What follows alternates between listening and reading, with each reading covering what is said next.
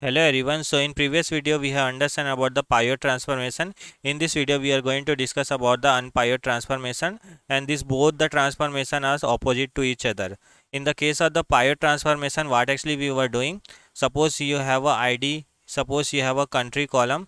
In this country column you are getting a unique value. Suppose you have given a India, suppose you are giving the USA, and suppose you are giving a UK.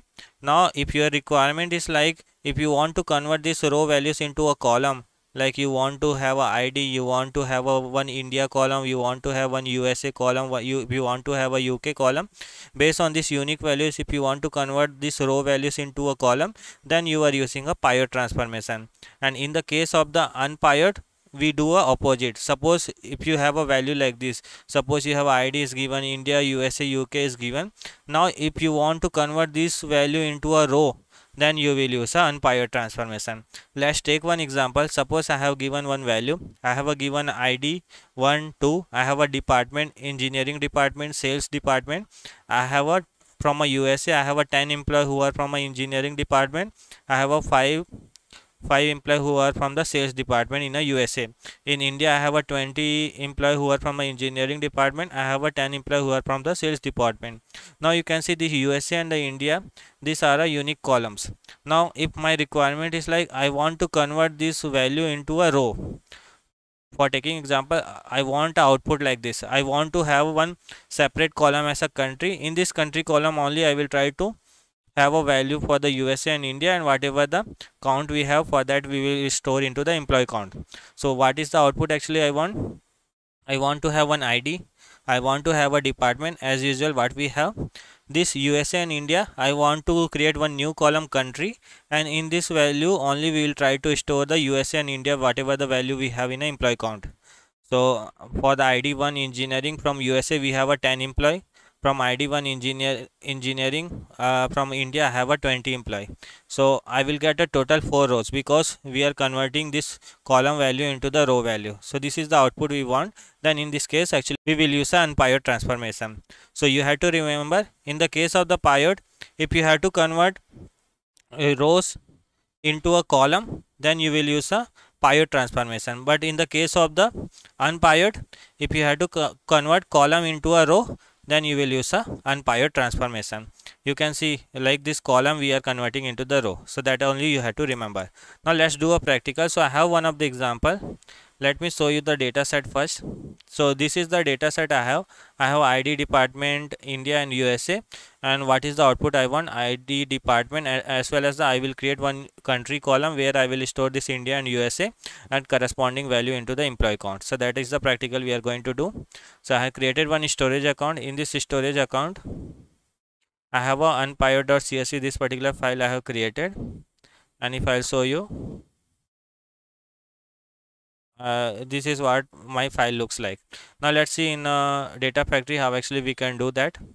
So this also comes under the data flow. Click on the new data flow. First we will add a source. So first we have to create a data set. It's available in a blob storage, so I'll select that csv file, and after that we will create a link service so that we can establish a connection with a blob storage. So I'll select the subscription, I'll select a storage account, I'll click on the create, and after that we'll select the file path. So where actually our file is available, this is available in input unpivot.csv. I'll click on the OK and click on the OK. Now in this case my file is available. If you want to preview, first you have to open the data flow debug option, and in a data preview you will be able to see. As of now it is rotating, so once it will complete you will be able to preview. Now let's see how actually we can perform a unpivot transformation. So if you will click on the plus bottom, you can see you have a unpivot. So click on that. In this unpivot option we get a multiple option, ungroup by, unpivot key, unpivot column. So if you will see in our data, so first we will discuss ungroup by. So these are the value will be as it is, right? ID and department. So that actually we have to ungroup. So I will select the ID as the first column, and I will select the another column department. So these both the column will be as it is, right? So I will select the ID and department. Now second option is unpivot key. So this is the which particular new, what is the new column you want to create. I want to create one new column as a country. What is the type also we have to select. So the type will be a string only. So let's make a string,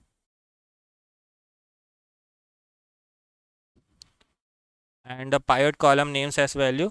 So whatever the column name will be there, that value only will populate in the country. So we'll select that.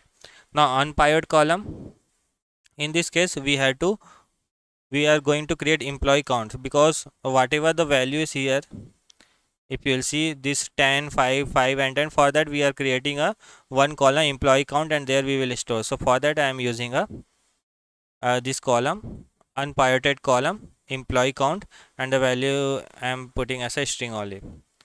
Now let's see how actually we are getting a proper value or not. So it's still rotating, so let's wait it to be completed. Now you can see this is the output we are getting. So we have created a new column as a country, and this is the employee count actually we are storing. So if you will see, this was our input ID department. We have created a new column name as a country, and there we are storing India and USA value and employee count. These are the value we are storing. So it's very simple step. The first step is like ungroup by. So whatever the value you want to keep as it is, you can mention in ungroup. Whatever the new column you want to create, that you have to mention into this unpivot key. And the last one, whatever the aggregate value you want to store it, so that actually you have to use into the unpivot column. After that you just have to add your sync, and you just have to copy your data. So suppose I want to copy into the output location, so I'll create one data set as a CSV file. I'll use the same link service, and I will try to store into this output location. Click on the OK. Click on the OK. After that, go to the optimize. Use a single partition. Click on the new pipeline. Just drag your data flow debug, and after that you have to click on the publish all. Once the publish will complete, you just have to trigger, and then that file will get stored into your output location. So that is the process only we have to follow. Now my publish is completed. I will just click on that trigger. Click on the trigger now. Click on the OK. Now I'll go to the monitor option, and here my pipeline is running. Once it will complete, we should be able to see our data. You can see it is succeed now. So we'll go to our location, storage account, into this output. You can see one file got generated. Go to the edit. You can see we have a data ID, department, country and employee count. So I hope you got the idea. That's it in this. Thanks for watching.